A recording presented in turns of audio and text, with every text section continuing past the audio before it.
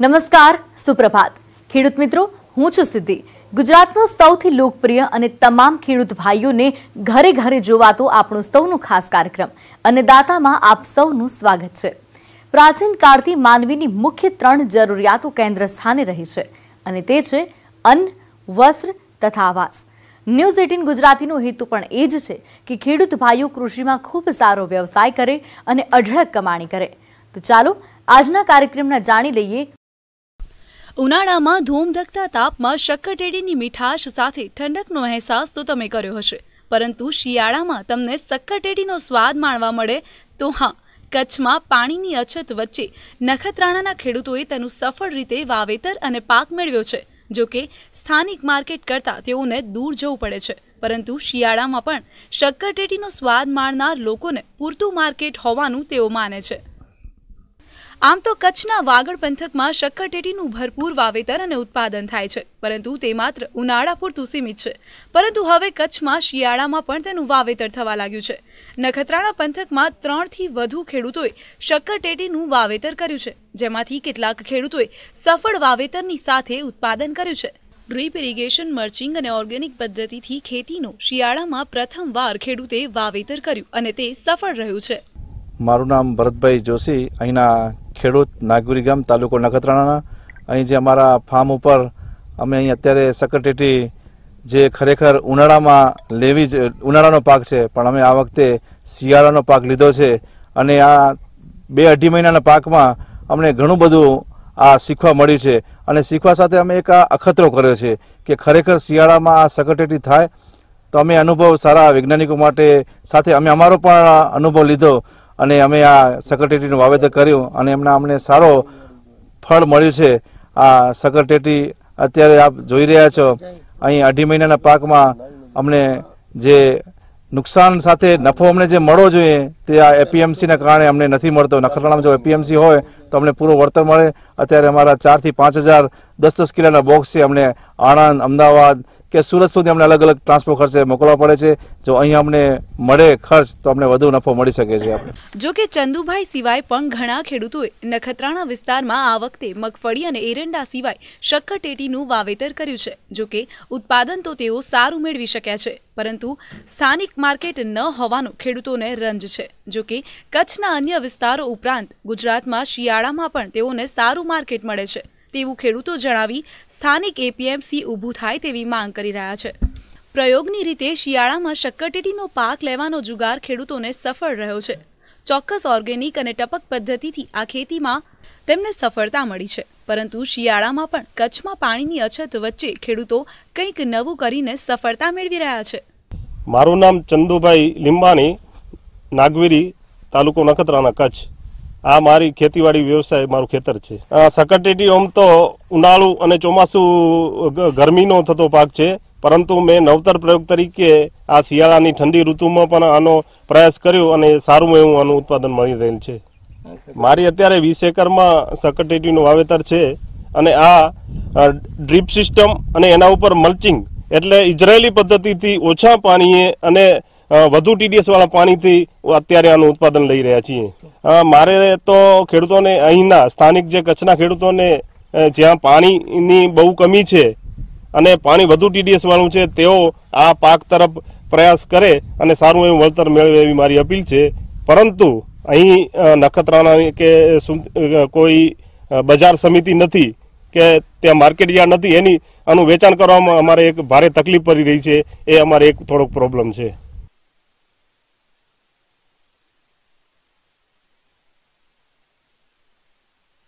જીપ્સમનો ઉપયોગ અત્યારે એટલો બધો બહોળો વપરાશ છે, કોઈ પણ પ્રકારની જમીનમાં આપણે વાપરી શકીએ. કારણ કે આપણે નાઇટ્રોજન, ફોસ્ફરસ અને પોટાશ 3 તત્વો તો આપણે ખાતર દ્વારા આપીએ છીએ, પણ એ પછીના જે સેકન્ડ એલિમેન્ટ તત્વો જે છે, માનો કે ફેરસ છે, ગંધક છે, તો એ આપણે આપી શકતા નથી. તો જીપ્સમનો સૌથી જો મોટો ફાયદો મીઠા પાણીમાં થતો હોય તો એ સલ્ફરની ઉણપ દૂર કરે છે.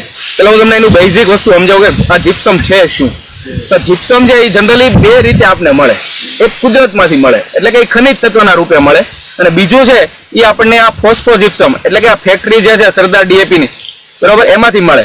હવે આ ફોસ્ફોજીપ્સમ છે એ જે ડીએપી બને એમાં જે ફોસ્ફમનો ઉપયોગ થાય છે એ સલ્ફ્યુરિક એસિડ સાથે પ્રોસેસ થઈ અને એમાંથી આપણને આ ફોસ્ફોજીપ્સમ મળે છે. એટલે એ આ ડીએપીની બાય પ્રોડક્ટ છે. તો એની અંદર આપણને ફોસ્ફરસના પણ ઘણી બધા ટકાવારી મળે છે.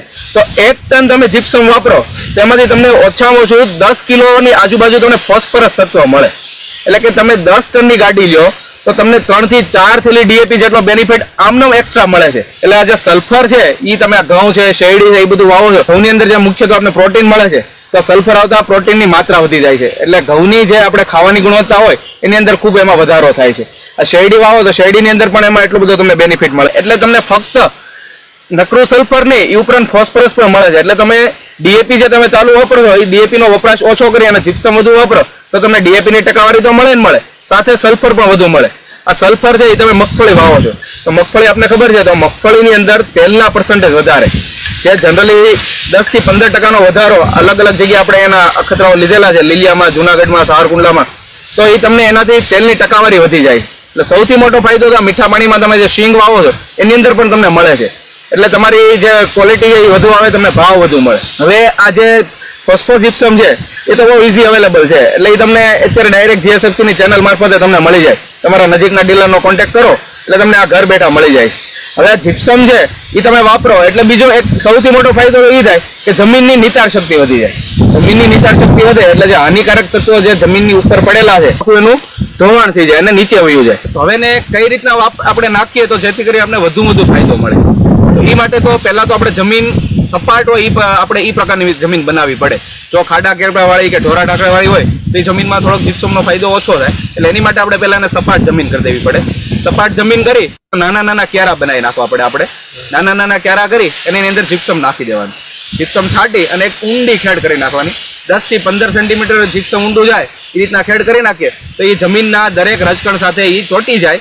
અને ચોંટી જાય એટલે શું થાય કે એનું જે સોડિયમ તત્વ છે એ એનું ક્ષાર જે છે સોડિયમ એ દૂર થઈ જાય. એટલે આપણે એનો મેક્સિમમ ફાયદો મળે. હવે ક્યારે નાખવું એનો આઈડિયલ સમય ખરેખર તો જો પિત્ત હોય તો આખા વર્ષમાં ગમે ત્યારે વાપરી શકાય. એક ભારે પિત્ત આપી અને એના પછી 8-10 દિવસે તમે જીપ્સમ છાંટી શકો. એટલે બહુ સીધી રીતે જમીનમાં નિતારની હારોહારી જીપ્સમ ભળી જાય. અને જો તમારી પાસે બિન ખેતી હોય તો જનરલી મે મહિનામાં એટલે કે ચોમાસાના પહેલા એક પખવાડિયા પહેલા પહેલો વરસાદ થતો હોય એ પહેલા જો તમે જીપ્સમ નાખી દો અને પછી ભારે વરસાદ પછી તમે વાવણી કરો તો તમને જીપ્સમનો મેક્સિમમ ફાયદો તમને મળે. એટલે શું થાય કે જમીન સાથે બરોબર મિક્સ થઈ જાય. હવે કેટલું વાપરવું એ તમારી જમીન ઉપર આધાર હોય. હવે જીએસએફસી કંપની જે છે એ અવારનવાર તમારા ગામડા સુધી આવી અને જમીનની ચકાસણીઓ કરાતા હોય છે. એટલે એ ચકાસણીનો રિપોર્ટ આવે એ પ્રમાણે તમને એમાં ભલામણ કરેલી હોય છે. છતાં જનરલી આપણે ટને એક હેક્ટર જમીન હોય તો 2 ટનથી માંડી અને 10 ટન સુધીની પણ ભલામણો થયેલી છે. અને એ એક ખાસ જવાનું કે 10 થી 15 સેન્ટી ઊંડાઈએ જાય તો એ આપણે એનો સૌથી વધુ આપને લાભ મળી શકે. બીજી એક વસ્તુ એ ધ્યાનમાં રાખવાની કે આ તમે ડાયરેક્ટ જીપ્સમ તમે આપી શકો. એ સિવાય જો તમે સેન્દ્રિય ખાતરનો ઉપયોગ કરતા હોય કે છાણિયા ખાતરનો ઉપયોગ કરતા હોય તો એની સાથે મિક્સ કરીને છાંટો તો બહુ સારો તમને એમાં લાભ મળી શકે છે. એ સિવાય જો તમારી પાસે પિત્તની સગવડતા હોય અને પિત્તમાં તમે ધોરિયા કરીને જો તમે આપતા હોય તો ધોરિયા સાથે એ ધોરિયાના પાણી સાથે પણ મિક્સ કરી અને જીપ્સમ તમે સપ્લાય કરી શકો તો એનાથી પણ તમને બહુ ફાયદો થાય છે. વિરામ બાદ આપ સૌનું સ્વાગત છે અન્નદાતા કાર્યક્રમમાં. આગળ આપણે જે કૃષિ વ્યવસાયમાં મબલક કમાણીની વાત કરી તે જ રીતે હવે જોઈએ આગળનો અંશ. જો આપ પણ આ વિષય પર ખેતી કરતા હો અથવા તો કૃષિ વ્યવસાયમાં આગળ વધતા માંગતા હો તો અચૂક નિહાળો અન્નદાતાનો આ ખાસ અહેવાલ. મારી પાસે 25 વીઘા જમીન છે.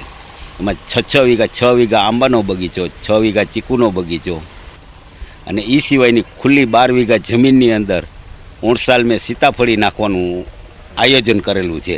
અને એ સીતાફળી સિંધણ જાતે રોપા બનાવ્યા અને એનું વાવેતર કોથરીની અંદર કરેલું છે. 10 બાય 10ની કોથરી છે. એ કોથરીની અંદર વાવેતર કરેલું છે. જાતે રોપા એટલે આપણે છેતરાઈએ નહીં. સારા રોપા, સારું બિયારણ એ માટે આપણે જાતે બનાવવા પડે. નર્સરીમાંથી લઈ આવીએ એ કેવું નીકળે એની આપણને ખબર નથી. અને એ સીતાફળીના કોથરી ભરી એમાં દેશી ખાતર, ધૂળ એ મિક્સ કરી એની કોથરી ભરી અને એની અંદર આ સીતાફળીનું એક બી વાવી અને એનો ઉછેર કર્યો હતો. કોથરીની અંદર 4 થી 5 ફૂટનું 1 વર્ષ 12 મહિનાની અંદર રોપો તૈયાર થઈ જાય પછી એને ખેતરની અંદર વાવેતર કરવા માટે લાયક બને એમ. અને પછી ચોમાસામાં 15 બાય 15ને છેટે 10 ઇંચના ખાડા ગારી અને એની અંદર વાવેતર કરવાનું અત્યારે કામ ચાલુ છે. સીતાફળી નાખવાનું જે આયોજન કરેલું છે એની અંદર અત્યારે અડદ વાવેલા છે અને ખાડા છે ને બને ત્યાં સુધી ચોથા મહિનામાં કરી લેવા જોઈએ, ઉનાળામાં. અને એ ખાડો સૂર્યપ્રકાશથી તપી જાય. ઝાડ દીઠ ખાડામાં 10 કિલોગ્રામ છાણિયું ખાતર, 2 થી 3 તગારા નદીનો કાપ અથવા રેતી, તેમજ નાઇટ્રોજન 150 થી 200 ગ્રામ, ફોસ્ફરસ 100 ગ્રામ અને પોટાશ 50 ગ્રામ, તેની સાથે દિવેલીનો ખોળ 500 ગ્રામ ઝાડ દીઠ આપવું. આ બધા ખાતરો ખાડામાં ભેળવી ખાડા ભરવા અને ચોમાસું વરસાદ બાદ ખાડાને વચ્ચોવચ્ચ કલમ રોપી માટીને બરોબર દબાવી દેવી. હવે એ કોથરી ઉપર આધાર રાખે. નાની કોથરી હોય તો ખાડા નાના કરવા પડે. અત્યારે મારે આ ખાડા છે ને એ 10 બાય 10ની કોથરીઓ છે. 4 ફૂટના રોપા છે, 4 થી 4.5 ફૂટના, અને એનો ખાડો ફૂટ બાય ફૂટનો કરવો પડે. ખાડો તૈયાર થઈ ગયા કેડે ભીલ વિખાય નહીં એ રીતે નીચેથી પ્લાસ્ટિક પહેલાં તોડી લેવાનું અને પછી કોથરી ખાડામાં મૂકી અને પ્લાસ્ટિક રીએ નહીં અને ભીલ વિખાય નહીં એ રીતે પ્લાસ્ટિક કાઢી અને ખાડાની અંદર ધૂળ નાખી અને ધરબી દેવાનું અને તરત પાણી પાઈ દેવાનું. અને જો કદાચ ભીલ વિખાઈ જાય તો એના મૂરિયા તૂટી જાય, ઝાડવું ફૂંકાઈ જવાની બીકરી. અને એ જે રોપો વાવો ત્યારે ભેગી લાકડી રાખવાની અને એ લાકડી અરે રોપાને બાંધી દેવાનો, જેથી પવનનું રક્ષણ કરીએ કે ભાંગે નહીં, છોડ ફેલ ના જાય. અને એ 4 મહિના કે 6 મહિના રાખો એટલે ઝાડવું એની મેળે એના પગ ઉપર ઊભો માંડે. આ જે સીતાફળની અંદર છે ઉત્પાદન સારું મળે, મજૂરી ઓછી લાગે, એ માટે અમે આ ઝાડવા સીતાફળ નાખવાનું આયોજન કરેલું છે. અને અંદાજે આ સીતાફળી વાવ્યા કેળે ત્યાંથી 24 મહિના ગણી લેવાના. 24 મહિનામાં તમને એનું વળતર મળવા માંડે. કે આપણા ગુજરાત રાજ્યનો લગભગ 70% જેટલો વિસ્તાર છે એ સૂકા અને અર્ધ સૂકા વિસ્તારની અંદર ગણના થાય છે. આવા સૂકા અને અર્ધ સૂકા વિસ્તારની અંદર પણ આજે ખેડૂતો છે એ બાગાયતી ખેતી તરફ વળ્યા છે. ખાસ કરીને આ વિસ્તારની અંદર આંબળા, બોર અને સીતાફળ જેવા પાકોનું બાગાયતી ખેતી કરવામાં આવે છે. તો સીતાફળની ખેતીની અંદર અત્યારે આપણે કયા કયા પગલાં લેવા જોઈએ કે જેને લીધે આપણને સારી ગુણવત્તાવાળા વધારે ફળ મળે. હવે ખેડૂત ભાઈઓ સામાન્ય રીતે વધારે અને સારી ગુણવત્તાવાળા ફળ મેળવવા માટે સીતાફળની અંદર આપણે અન્ય પાકોની જેમ નિયમિત આપણે રાસાયણિક ખાતર કે દેશી ખાતર આપતા નથી, પરંતુ જો આ સીતાફળીની અંદર છે એ આપણે 10 થી 15 કિલો જેટલું છાણિયું ખાતર અને 3 થી 4 તગારા નદીનો કાપ નાખવામાં આવે, અથવા તો નાઇટ્રોજન છે એ 50 ગ્રામ, ફોસ્ફરસ 50 ગ્રામ અને પોટાશ 50 ગ્રામ, તેમાં દિવેલીનો ખોળ છે એ 500 ગ્રામ જો ઝાડ દીઠ આપવામાં આવે તો આપણને વધારેમાં વધારે ઉત્પાદન અને આપણે સારા ગુણવત્તાવાળા ફળ મેળવી શકીએ છીએ. હવે સીતાફળીની અંદર આપણે જો પિયત વિશેની વાત કરીએ તો સીતાફળમાં ફળો છે એ ચોમાસા દરમિયાન બેસતા હોવાથી વરસાદના પાણીથી પૂરતો ભેજ આપણને મળી રહે છે, એટલે કે આ પાકને ખાસ પાણીની જરૂરિયાત રહેતી નથી. છતાં પણ ચોમાસાની આખરમાં 2 થી 3 પિયત આપવામાં આવે તો આપણે ફળોની ગુણવત્તા સુધરે છે અને ઉત્પાદન છે એ પણ સારું મેળવી શકીએ છીએ. પદ્ધતિસરનું વાવેતર કરેલું હોય ત્યારે છોડના વિકાસ માટે શરૂઆતના વર્ષોમાં પાણી આપવું જરૂરી છે. તેમજ આપણે ફળોના વિકાસકાળ દરમિયાન જો પાણી આપવામાં આવે તો ઉત્પાદનની અંદર ફાયદો થાય છે. અનિયમિત પાણી આપવાથી ફળો છે એ ફાટી જવાની પણ શક્યતા રહે છે. હવે ખેડૂત ભાઈઓ આપણે સીતાફળીની અંદર કેળવણી, છાંટણી અને બીજી અન્ય માવજતો પણ કરવી જોઈએ. સીતાફળમાં શરૂઆતના વર્ષો દરમિયાન ઝાડના સારા વિકાસ માટે ટેકો આપવો, તેમજ રોગવાળી જે સુકાયેલી ડાળીઓ છે એને આપણે કાપી નાખવી જોઈએ. આ પાકમાં ખાસ કરીને ફૂલ ફળ નવી વૃદ્ધિ પર આવતા હોવાથી એની છાંટણીની જરૂરિયાત રહેતી નથી. છતાં પણ થડની આજુબાજુની અંદર જે ફૂટ નીકળતી હોય છે એને પણ આપણે સમયાંતરે દૂર કરતું રહેવું જોઈએ.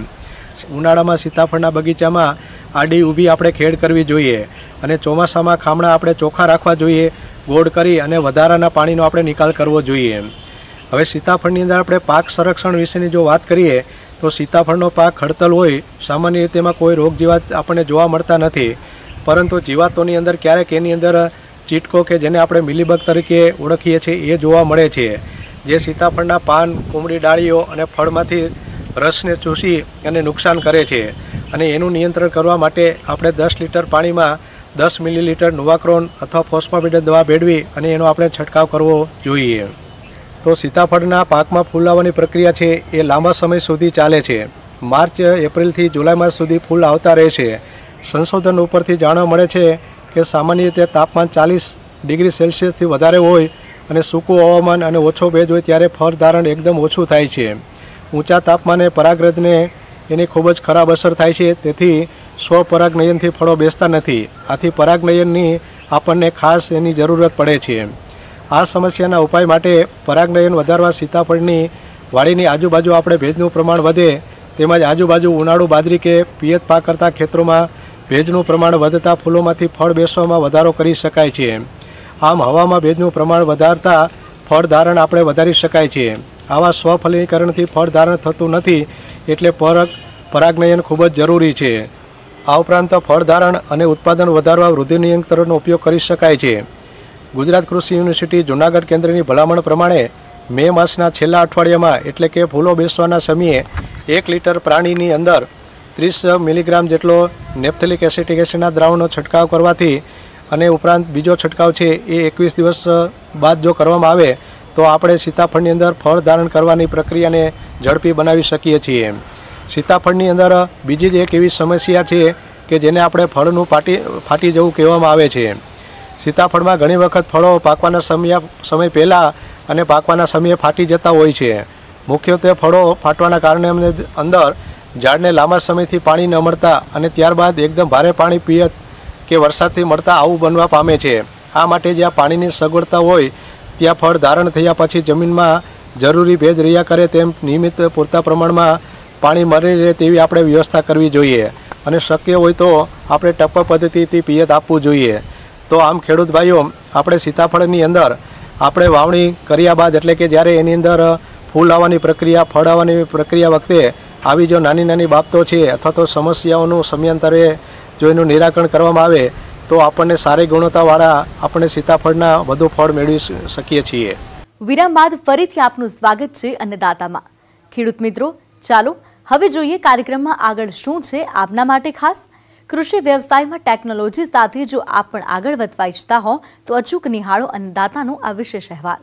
આપણા રાજ્યમાં વિવિધ ફળપાકોનું ઉત્પાદન લેવામાં આવે છે, જેમાંથી જામફળનો પાક પણ પોતાનું આગવું સ્થાન ધરાવે છે। વળી આ ફળપાક એ લાંબા ગાળા સુધી સારું ઉત્પાદન આપતો હોવાથી આ ફળપાકનું આપણા ખેડૂત મિત્રો આયોજન કરતા જ હોય છે।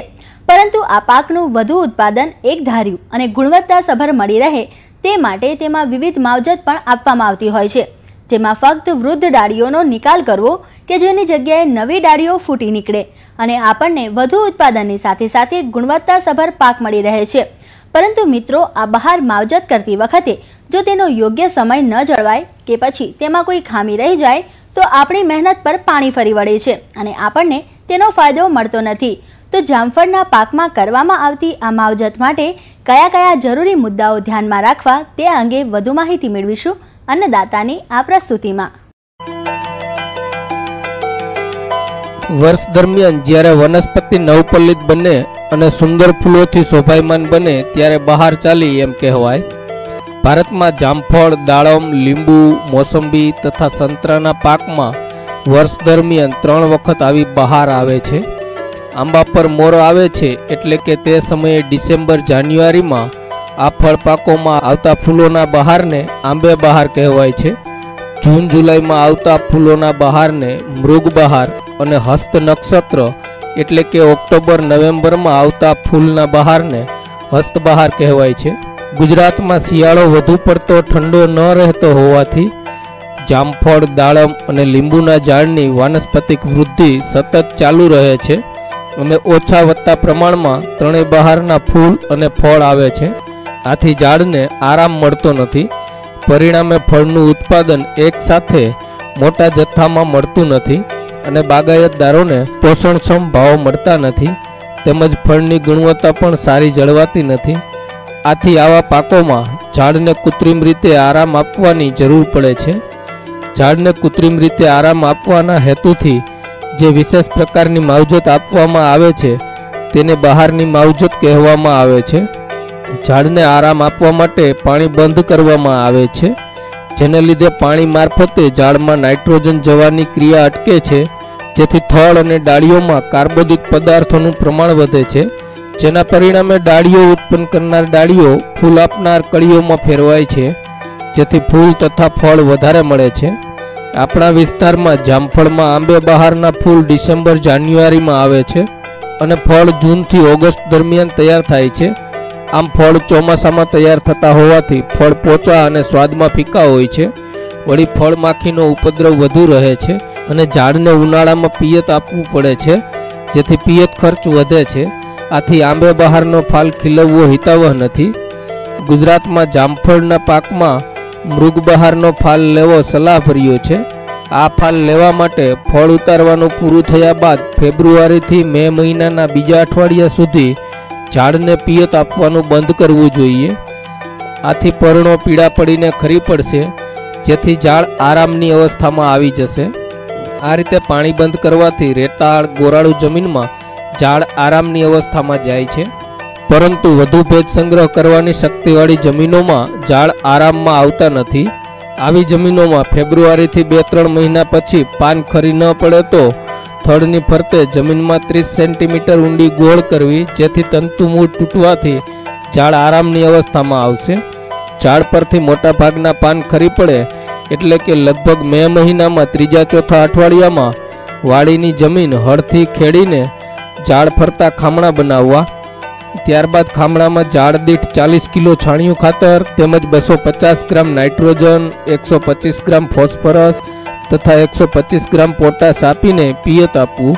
પહેલા 2 પિયત હળવા આપવા અને ત્યાર પછી 8 થી 10 દિવસના અંતરે જરૂરિયાત મુજબ 1 થી 2 ભારે પિયત આપવા. પિયત આપવાની શરૂઆત કર્યા બાદ 3 અઠવાડિયા પછી ઝાડ પર સારા પ્રમાણમાં ફૂલો આવશે અને તેમાંથી મૃગ બહારના ફળ શિયાળામાં મળશે અને આપણે આપણી જરૂરિયાત મુજબની સારી ગુણવત્તાવાળા ફળોનું ઉત્પાદન લઈ શકીશું. તો અન્નદાતા કાર્યક્રમ વિશે વધુ વિગતો જાણવા આપ અમને અમારા નિયત સરનામા પર પત્ર વ્યવહાર દ્વારા સંપર્ક કરી શકો છો. અમારું સરનામું છે અન્નદાતા, News18 Gujarati, A101, commerce house 5, corporate road, Prahlad Nagar, Ahmedabad 380051.